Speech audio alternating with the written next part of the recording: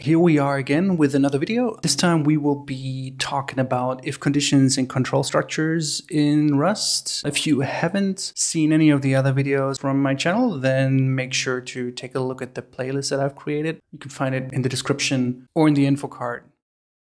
That's somewhere over there. Okay, without further ado, let's get going. And I'm starting off with running the Rustlings watch commands as usual. And this is going to run all of the existing exercises about variables and functions that we've done in the other videos. And here we see the compilation error of the next exercise. We see here that this is the file if1.rs, and the compiler is complaining that the function bigger that takes a and b expects a return type of i32, which is a number, just like a and b, but it seems to be returning a unit type, which usually means that the function doesn't return anything because that's the default return value in functions in Rust. Let's open up the file and take a look. Okay, so here we have our function bigger, and as we can see, it takes a and b, and it says it returns an i32, and here's some instructions that say that we need to complete this function and we need to return the bigger number. Okay, that makes sense. We should not use any other function call or any other variables. And of course, we can always ask for a hint if we want to. So let me remove that and see what we can do here. So we probably need to put an if condition here that checks whether A is bigger than B. And if that's the case, it's returning A. Otherwise, it's going to return B.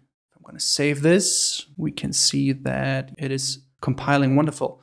Before we move on, just a quick look here. What's done really nicely is that there's a bunch of tests here that ensure that our code is working as expected. So this is the first time we're seeing this here. There's also a nice comment that says that we shouldn't mind this code for now. Fair enough, but I just want to point this out. It's really nice that we have tests that ensure our code is working. Okay, I'm going to remove the I'm not done comment and move on to the next exercise. Okay, so in if2.rs, we can see that there's mismatched types. In line 13, it's expecting a reference stir, but it found an integer. Let's ask for a hint really quick. For that first compiler error, it's important in Rust that each conditional block returns the same type. To get the test passing, you will need a couple conditions checking different input values. Okay, well, so let's take a look at the file, if2.rs. Okay, step 1, make me compile. Here we have a function physIfFoo. It takes something that is a reference stir and should return something that is a reference stir. And there is an if condition that says if physish equals string phys, then return foo, otherwise return 1. Obviously, this is our problem here. We also have a test that makes sure that this is the case. physIfFoo needs to return foo if we give it phys, and if we give it something else, we can see that it needs to default to string bass. So let's just do that and save the file and see what happens. Okay, we have the next one, and we see that there's 3 running tests here. 2 of them are okay, but there is another one that's failing. Let's just go ahead and take a look at that. The test that's failing is bar for fuzz. So here we probably need to extend the function to return bar if the given value is the string fuzz. Let's make this work here. We check whether the given parameter is fuzz, then we will be returning bar,